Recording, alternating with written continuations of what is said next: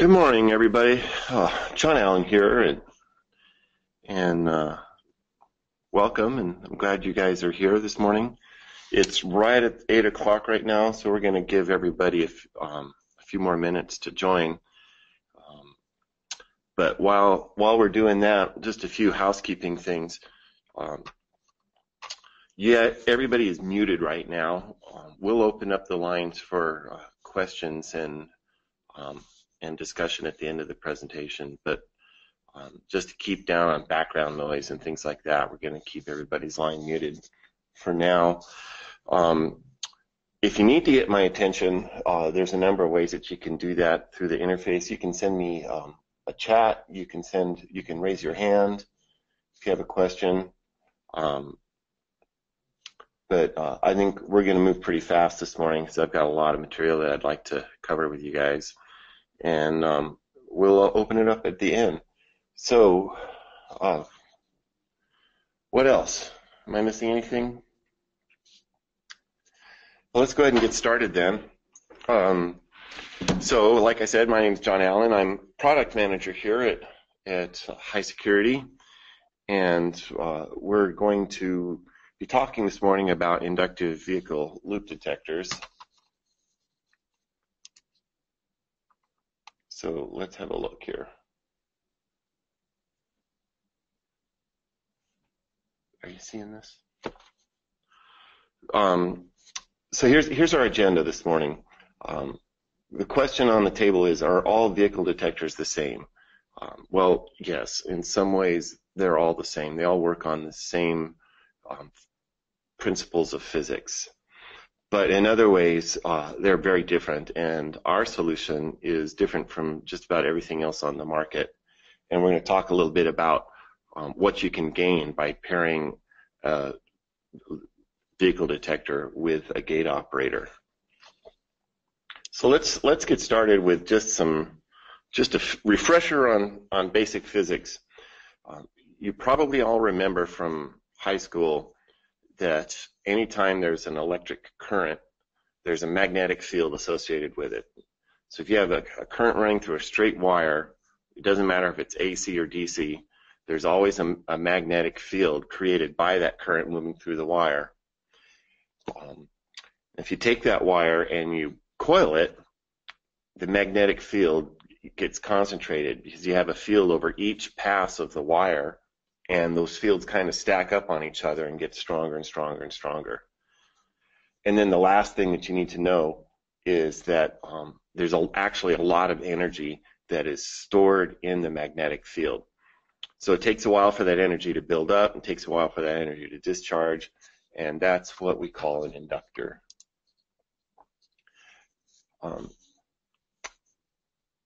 Every loop detector uses some kind of oscillating circuit.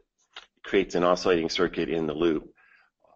I'm a mechanical engineer by training, so I have to compare everything in the world to a mechanical analog. So I start thinking about things like this as a mass on a spring.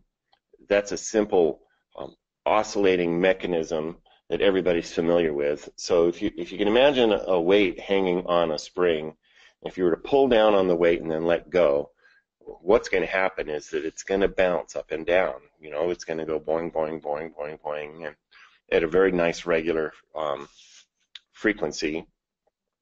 And if you make changes to that system, if you change the mass, for example, let's say you make the mass 10 times as much as it was before, instead of going boing, boing, boing, boing, boing, it's going to go much slower, boing, boing, right? And then the same thing is true if you make it much, much lighter. It goes much, much faster. Now, the electrical equivalent is this oscillating circuit that I've drawn. So what I've got here is a battery and a capacitor and an inductor. And if you switch the switch over here to A, then the battery is going to charge up the capacitor. You're going to end up with a bunch of electrons on one side of the capacitor and a potential difference across it.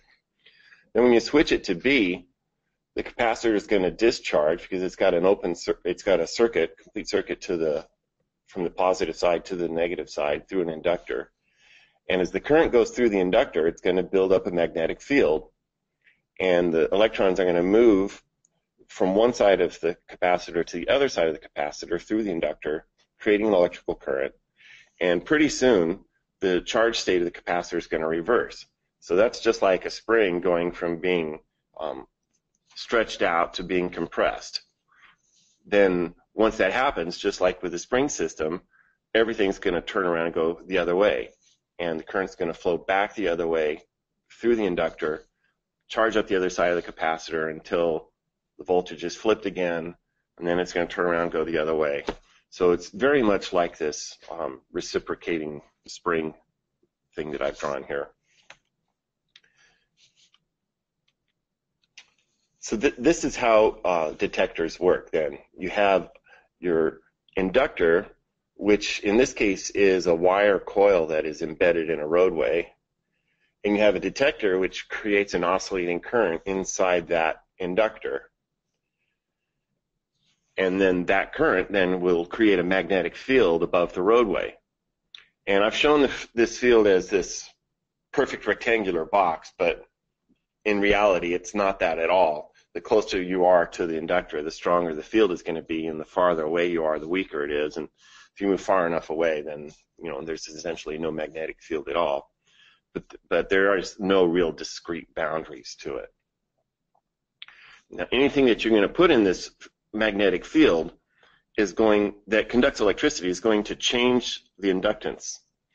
So if you put something in there that conducts electricity, the inductance is going to change.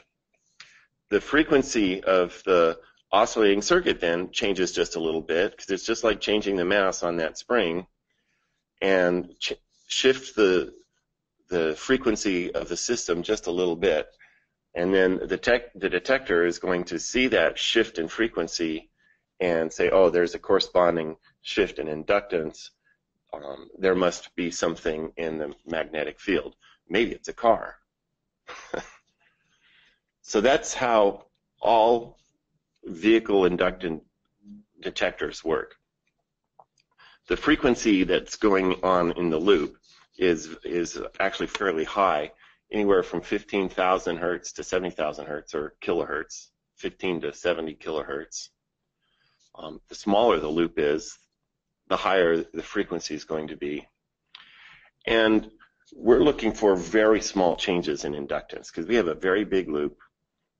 It's very low inductance, and as we move things into the field, we're going to see little shifts in inductance, which means that you need a pretty precise machine, electrical machine, to measure these changes, which means that if the loop isn't installed right, you can have all kinds of problems. If there's any kind of shifting in the ground, or a nick in the insulation, or a leakage current from the wire to ground, or even changes in the position or location of the lead-in wires going up to the loop, any little shift at all can cause a little shift in inductance, which could fake the detector out into thinking that there's a car in the field. We're looking for signals on the order of 1/10 of 1% to as low as 1/100th of 1% in order to make a determination. So it's a very sensitive machine.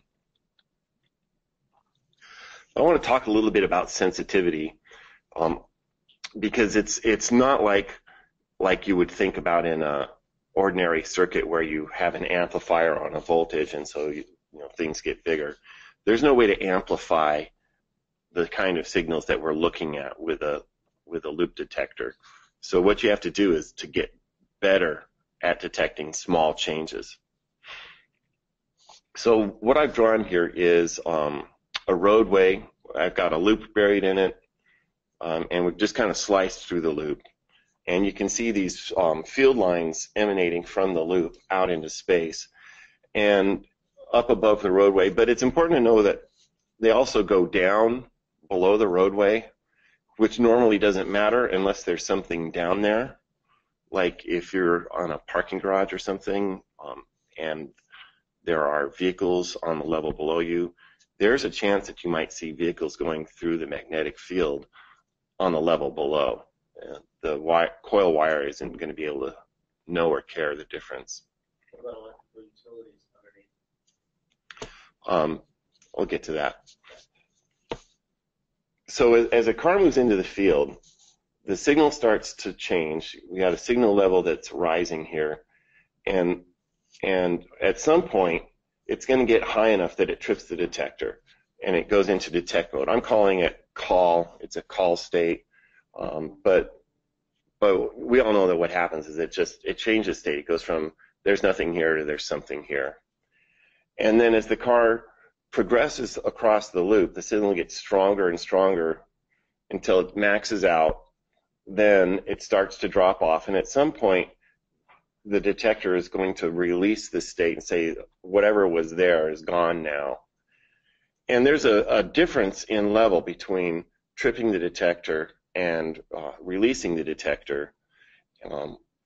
And we do that on purpose because we don't want something that just barely has a strong enough signal to trip the detector to cause a condition where the detector would say, I've got something, I don't have anything. I got something, I don't have anything. I got something, I don't have anything at 15,000 times a second.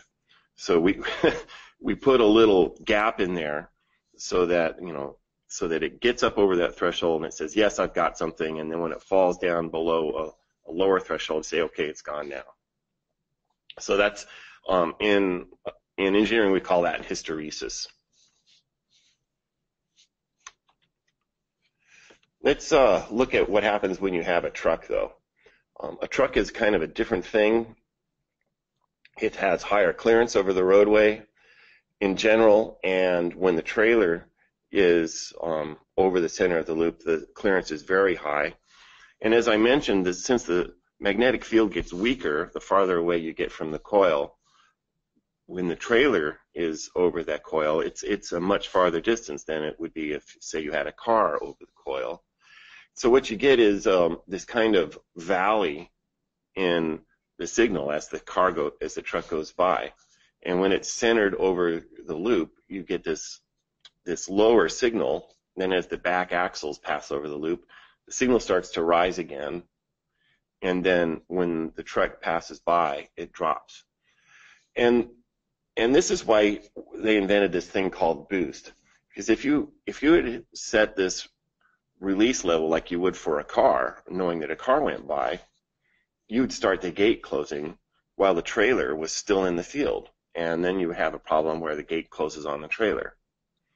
So for trucks, we have this secondary release point that we call boost. Boost is a terrible name. I don't know who originally came up with that, but nothing is actually getting boosted. What we've actually done is we've lowered the threshold for where we release the call, so that we're not fooled by things like high clearance vehicles that have a weak signal.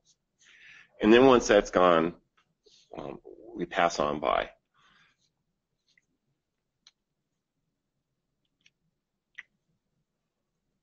So just to kind of give you a sense for the difference in strengths of the different kinds of vehicles, I'm showing this comparison here. Now this isn't to scale or anything. This is just kind of meant to make a point that a car, because of its low clearance, generates a much stronger signal than a truck. And then if you have a motorcycle, and if anybody who rides a motorcycle has probably experienced this, the signal there is just much, much less, not because the clearance is low, but because there's just not that much, they don't cover that much area in the field. They don't take up that much of the magnetic field, so they generate a very weak signal. And I've drawn everything here as a nice smooth curve, but in reality, there's noise in the signal and other things that affect the signal. And if you set the release point too low or the call point too low, you run the risk of tripping the detector for no reason at all. So let's say you're trying to tune a detector to detect a motorcycle. You're going to change the sensitivity and drop that call threshold way, way low. But now something happens, like it rains and the ground gets wet, changes the inductance just a little bit, or the sun comes out and the temperature changes the inductance just a little bit. And now it might think that there's something in the field when there's nothing in the field, and go into that call state, and when that happens, the detector locks up. And the same thing can happen when you go to release something. Maybe the error in the signal isn't enough to put it into the call state, but it's too high to ever get below the threshold to release it, and so your detector locks up. So that's the tricky thing about detecting motorcycles with a vehicle loop detector. So that's kind of the basics of how all loop detectors work and some of the problems associated with loop detectors. I want to switch a little bit now and talk about what you can do when you have a loop detector that it's designed to work and paired with a gate operator, which is what we've done with the HY5A. And in about a month, we'll be releasing a new version of that, the HY5B, that has some really cool tricks that it can do because it's paired with a gate operator. So I'm going to focus my discussion from here on the new product, the HY5B, but a lot of the things that I'm saying here have been true all along with our HY5A. New things with our HY5B, though, we now have an automatic algorithm for setting the sensitivity. So that takes the guesswork out of it. We have better ways of detecting motorcycles and worrying about those call states and those noise levels, and I'll talk more about that. We've developed a way to compensate for gates. When there's a gate nearby and it moves through the magnetic field, it can change things a little bit, and because we're connected to the gate, we can do some fun things with that. We've improved its lightning immunity in a couple of ways. We've added some new diagnostics tools to help you diagnose and troubleshoot problems in the field. And we've added the ability to actually count vehicles. So let's talk about automatic sensitivity. The way the HY5B works, well, let me back up. The way the HY5A works is there's a dial on it, and it's a user selectable sensitivity, and there are 8 different settings, 4 with boost and 4 without boost. The HY5B kind of does all of that automatically, and since we know that every loop is different, we kind of start with a nominal setting, and then we look at the first couple of vehicles that go across the loop and say, okay, this is how this loop is performing, and we adjust that call level automatically to have the right thresholds above the noise floor, but sensitive enough to detect cars and trucks. And then same thing with the release level. The default, of course, will be having boost on. Right? We can adjust that if we need to. And then as the HY5B goes through its life in service, it continuously calibrates to cars. So it keeps an average of the cars that go over the loop and continuously tweaks and adjusts where the call level is for each car.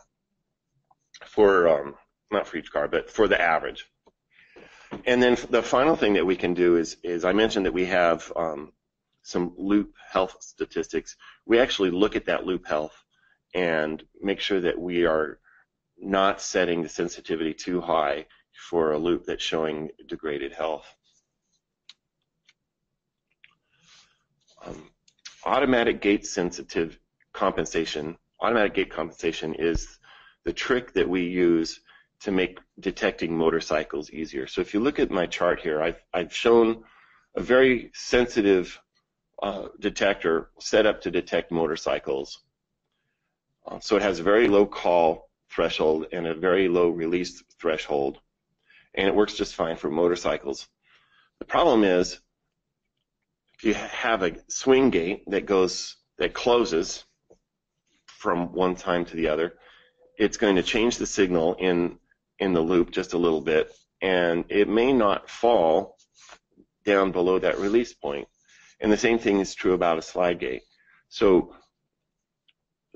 here is a source of interference, if you will, or a environmental thing that changes the inductance of a loop every single time in a very predictable way. And if only the loop detector knew where the gate was and how much signal it created, then it could just subtract that out, and then you wouldn't have that interfering with your ability to detect motorcycles. And that's exactly what we do. The HY5B communicates with the gate operator. The operator tells it the location of the gate, and it memorizes what the signal level generated by the gate is for each location as it goes through, and subtracts that out. So it's like the gate becomes invisible to the detector. So if you have that, and it's automatically on in every case anyway, then you can lower your call thresholds and detect motorcycles. So there is a mode that we put it into the detector where you can turn it on, and now you have this motorcycle mode. You can be trying to detect motorcycles. It's not a perfect system, but it definitely makes things better.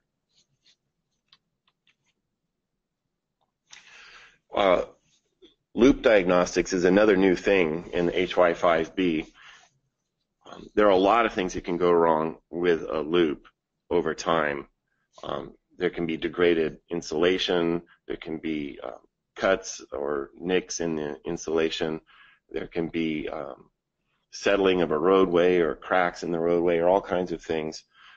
So we actually look at 3 different parameters that give us an indication for how the loop is doing over time. We look at RF noise in the loop.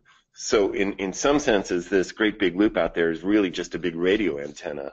And if there are electrical wires nearby or something, it can be picking up stray RF signals from those wires. And if those signals are strong enough, it can make detecting anything very difficult. So we actually look at that and score that on a scale of 0 to 7, where 7 is a perfect score.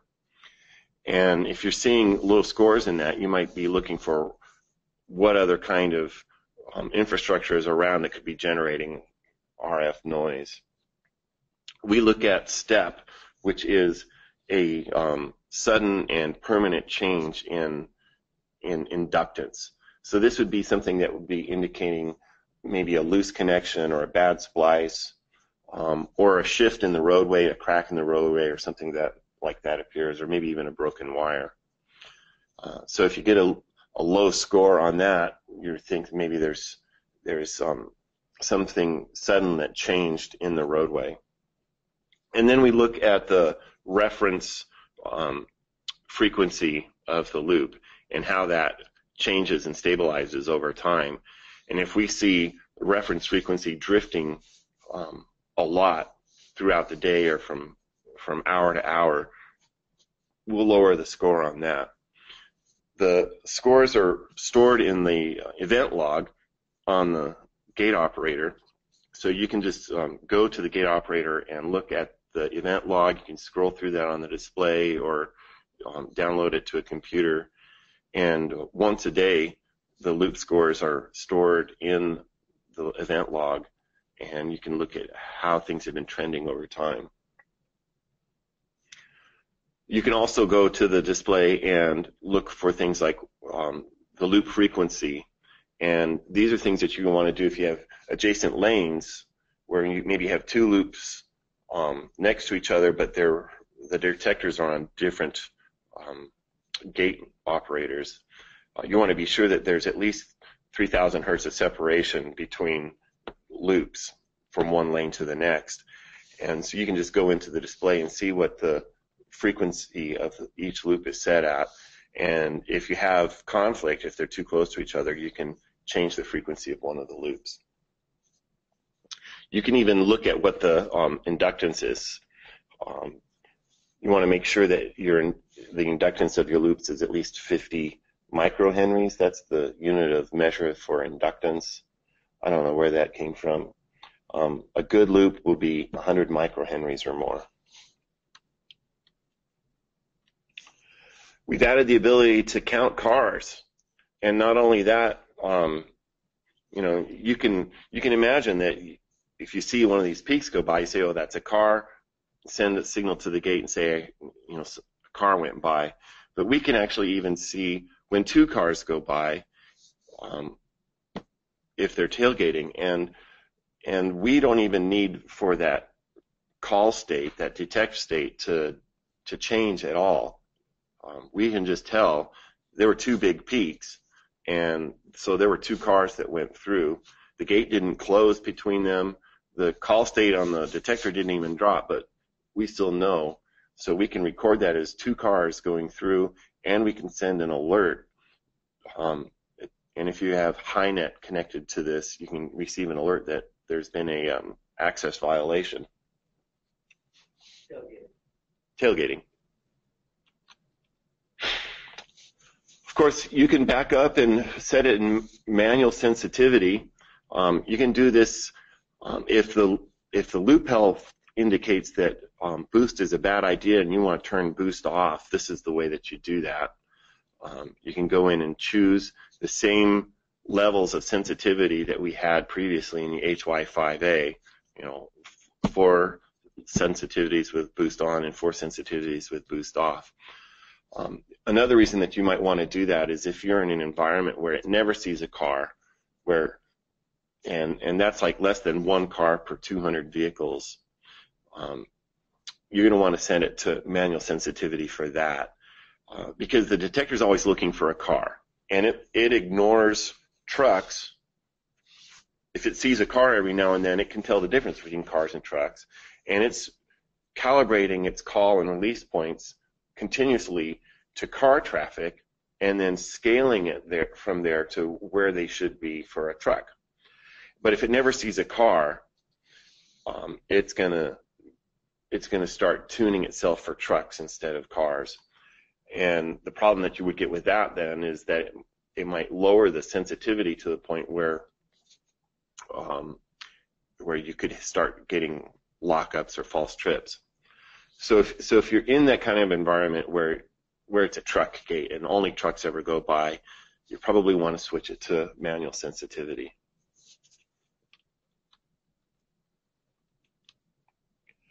I mentioned that we had improved lightning immunity.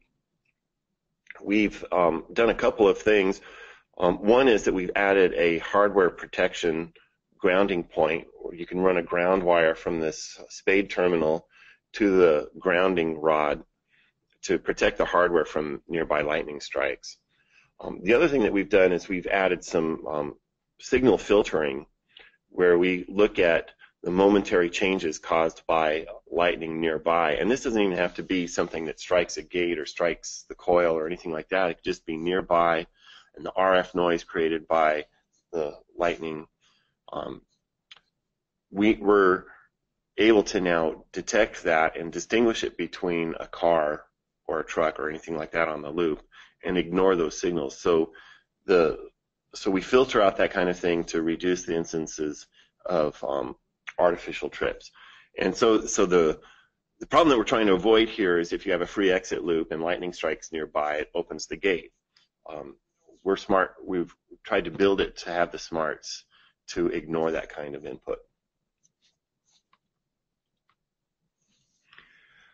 For retrofits, there is the HY5A emulation mode. So if you have an older gate and you want to install a new detector for some reason, maybe you're putting in a new loop or maybe the detector has failed, HY5B is compatible with all of our older Smart Touch and Smart DC controllers without any kind of software update. It will just act like an HY5A, and as far as the gate is concerned, it thinks there's an HY5A plugged in. You still get the automatic sensitivity, but you don't get any of the other new features. So you can't set the sensitivity manually, you can't see the loop diagnostics, and you don't get the automatic gate compensation. but you get everything else that the HY5A had. So that is a quick overview of loop detectors and the HY5B. I'm going to open the lines up now for questions. And I've got one here in the room. Richard Wolcher, you have a question? Yeah, so what is the software revision that enables the newest features of HY5B? Oh, you need at least 4.55 for the Smart Touch and 5.54 for the Smart DC. Approximately when did those? January. They started shipping in January. Yeah, so they've been out there for a while. How do I unmute everybody? Where's my button? Can you help me? Unmute them? Another question. Here. There we go. Well, they're going to stay muted. They just have to ask questions. You can send me a chat if you have a question. I can't unmute everybody. I can't unmute you, so use the chat interface if you have a question for me. So what are the, at a practical level, I think you've gone through that, but if you could restate it again, what are the, you've given us a lot of detail about how these sophisticated vehicle detectors work with loops and work with Smart Touch.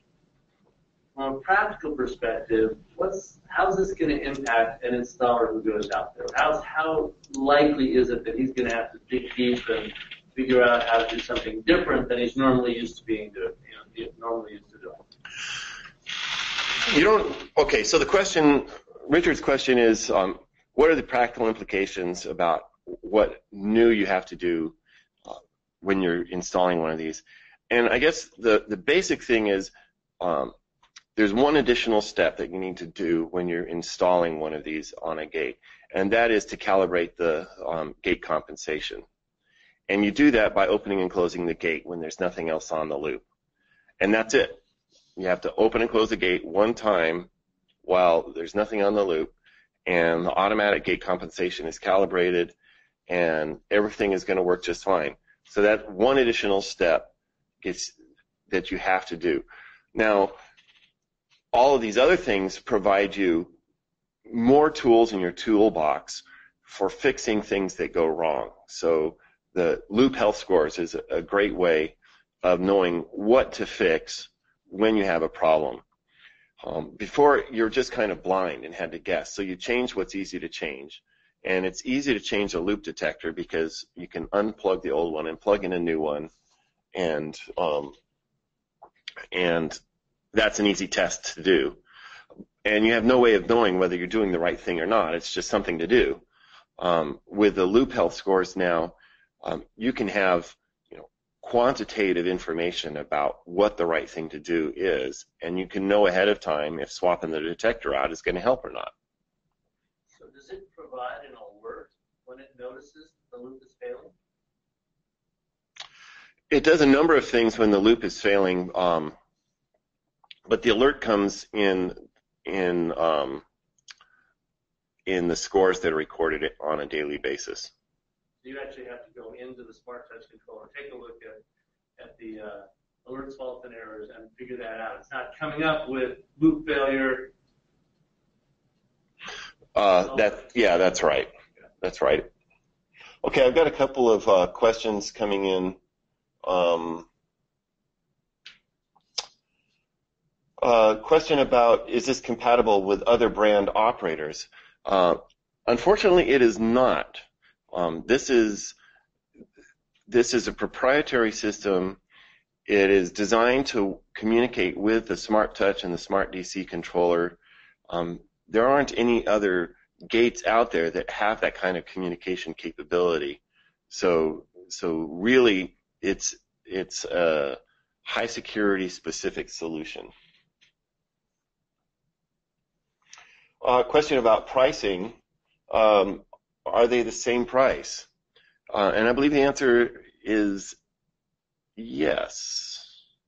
If there's a price modification, I don't know that right now, it's tiny. Yeah. It may be affected by our annual price increase, but I think that it will be priced the same. Question about when are they available? We will be shipping them starting on June 1st. That's the plan as it stands right now, and you know how those things go. And we're going to be shipping both products for a while. Is that not the case? Both products, both HY5A and HY5B, will be available for some time. We have a limited supply of HY5As, and when they're gone, and we won't be getting more. Question about upgrading old operators. Yes. So if you have an older operator and you need to swap out the detector and you want to get the new loop diagnostics, a software upgrade is all that's needed. The Smart Touch needs to be version 4.54 minimum. The Smart DC needs to be 5.54 minimum, and anything later than that will be compatible.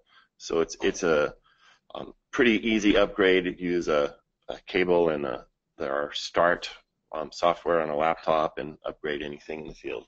However, you don't have to upgrade, right? You don't have to upgrade. If you want to run in HY5A emulation mode, you don't have to do anything. Next question. Will this presentation be available to download? Sure.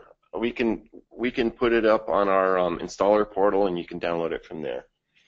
And I've got shaking heads in here. The people who do these things are saying they will be happy to do that. Well, sorry, I may have missed this as I joined late, but when will it be available? Okay, we covered that. What else? Any other questions out there? Yeah, can you go into a little bit more about why is that counting feature valuable?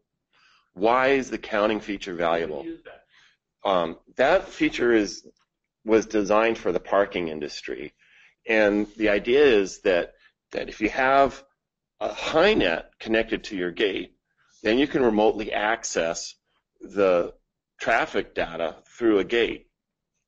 And if you have more than one gate, maybe you have an entrance gate and an exit gate, or a couple of entrance gates and a couple of exit gates, you can access traffic data from all of the gates and know how many, what the occupancy is of your parking lot.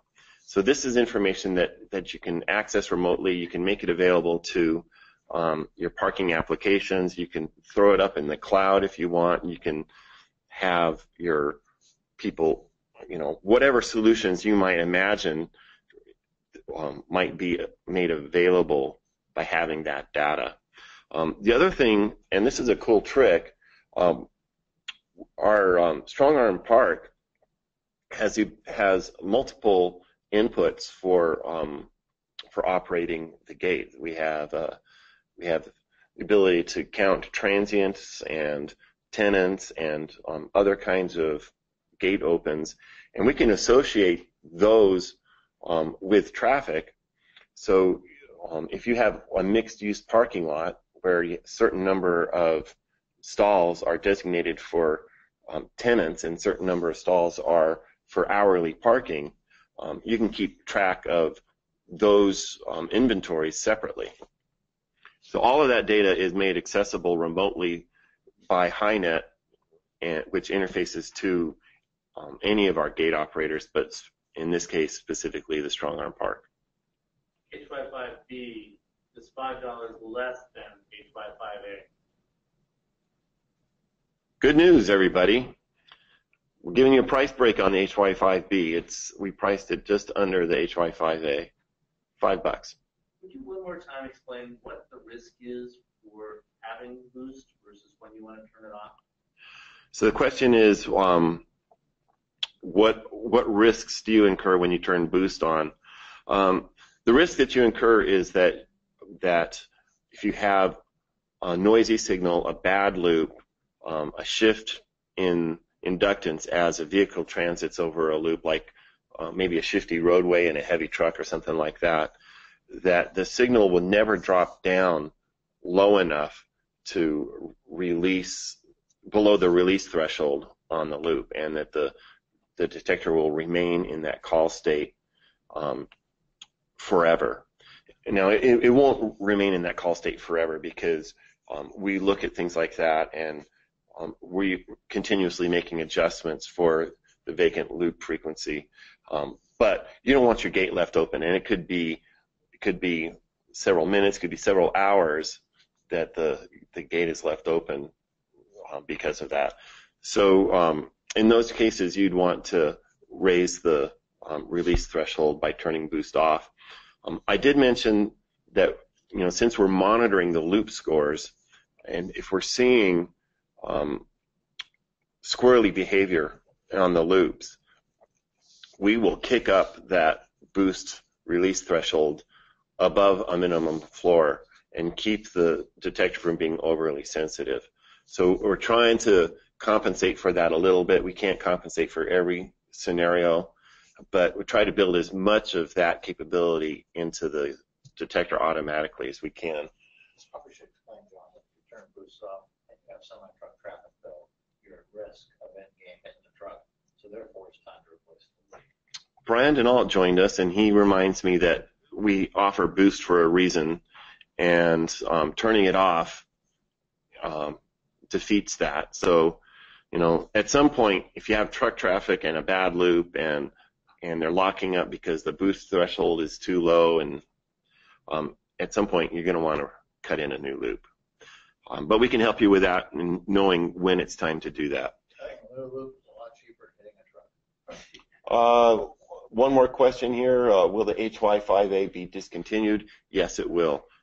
We have a limited supply of HY5As, several months supply, so they're going to be around for a while, but we won't be getting any more. So what kind of testing has been done to ensure that when I install this thing, I'm not going to, you know, suffer the bleeding edge of a new product? So the question is from Richard, how have we tested and qualified the product? We've actually had a very successful beta test campaign. We have quite a number of these installed, a lot of them here in the Seattle area, but really all over the country. We have them installed down in Texas, we have them in Arizona, Colorado, a number of places. And what we found is that it's a very reliable product. We did find a few software bugs. That's what you want when you're doing a beta test program, because we want to find the bugs with our beta test customers and not in the general market. We are very confident in this device. I think it's rock solid. The last few tweaks that we've done on the software have been, I would call it putting a high polish on it, spit shine. It is a rock solid product at this point. It scares me a little bit, being an installer, that I don't have that manual control over sensitivity that I used to have. Should I be concerned? Well, you do have manual control. The question is, what should I be worried about not having manual control? If you need it, you have manual control. You have to go through the Smart Touch or Smart DC interface to change it instead of turning a dial on the detector. But you can change it. But the question is, how do you know? How do you know what to change it to? The truth is that you're just guessing. You're just guessing. You have a problem. You think, well, maybe I'm going to switch it a little bit. We tried to take the guesswork out of it, which is why we did the automatic sensitivity in the first place. So we had the ability to actually measure the signals and measure the noise floor and measure all the other things that are going on and choose the detect points and the release points based on actual measurements. So there may be, like I said, if you need to turn boost off or something like that, or if you have a lot of truck traffic, like pure truck traffic, then you might want to change it. But for the most part, I would recommend that you trust the machine to pick the sensitivity for you. It's smarter than all of us. And when you set it manually, you have 4 different discrete points that you can change. When it's setting it automatically, it's not choosing between 4 points. It's looking at an average of 65 cars that have gone by and picking just the right point for the traffic that exists, and it not necessarily has to pick one of those 4 sensitivity points. So it gets the calibration just right. So I get it at some level. Tell me why I should be using this piece of equipment, this HySecurity proprietary H55A or H55E versus a box detector. What's the big takeaway here? Well, the big takeaway is that that in communicating with the gate, that you get 2 things. One, you get a more robust user interface. You get all of the feedback that you get from the display on the Smart Touch or the Smart DC board, which is something that you might not get with a box detector. But you get the ability to count vehicles, and you get the ability to share information on where the gate is. So a box detector is nothing more than a switch that turns on and off. And the gate can't tell it any more than just here's some power, and in exchange for giving you some power, you tell me on or off. With this, the gate and the detector can share a lot more information, and vehicle counts and gate position are two really good pieces of information to share. So a box detector is a dumb switch. All right? It's a switch. A box detector is a switch. You can call it dumb. I have another question coming in off the web. Oh yeah, I'm reminded that that crosstalk is another thing that a box detector can't do. So when you have all of your detectors connected to a gate, they can coordinate their behavior to make sure that they're not getting crosstalk between adjacent loops. And so yeah, there's probably others. There is. So like the feature of if you turn power on to the detector and operator when a car is parked over the loop, that we store the vacant loop frequency and we can come up with a call state versus that car as a normal. Brian reminds me that that we actually store the calibration data in a even in the event that there's a power loss. So if the power goes out and the power comes back on, everything resets, but you don't have to recalibrate the loop. So if there happens to be a vehicle sitting on the loop when the power comes back on, the detector goes directly into the call state. So that is different from what a box detector would do. Just tune the car to environmental normal, fire the close timer of the gate operator, and smash the car. Did they hear that? We are running really late. Thank you guys for sticking with me for this, but I am going to wrap things up at this point. If you have any questions, you're welcome to give me a call. Call me here at HySecurity, or you can send me an email. My email address is jallen@hysecurity.com, and I'll be happy to answer any questions that you have. Thank you, everybody, for your attention and for coming. I hope this was a valuable time for you, and we're going to call that good. I'll see you guys next time.